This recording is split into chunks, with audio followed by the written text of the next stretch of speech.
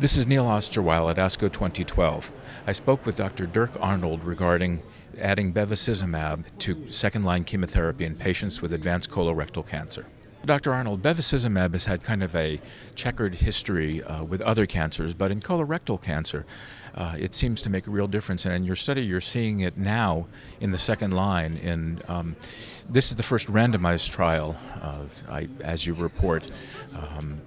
Could you tell us a little bit more about the success? The trial works. The drug works nicely. We know this in first line. It works in second line. This is the findings we have from randomized trial, and there was some practice, I think, for physicians considering that there might be a benefit from continuing from first line to second line.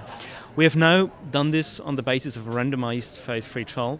The trial is clearly positive in terms of overall survival. Overall survival was improved, and therefore I think we have to, two things we can draw off this. First of all is this may clearly now encourage the use in daily practice. There will be some issues on labeling and label extension, etc., but I think this is one thing. The other thing is, if we think about biology, what really happens there, I think we learned the message that once a patient is progressing with chemotherapy and the tumor is refractory to chemotherapy, this does not necessarily mean that this tumor is not sensitive against a VEGF treatment anymore, because continued VEGF treatment also contributed nicely to the second line treatment. So I learned there are I think two stories out of it. One is the clinical meaning, the other is the hypothesis for further research, and I think this brings us clearer or closer to maybe understand what these drugs really do.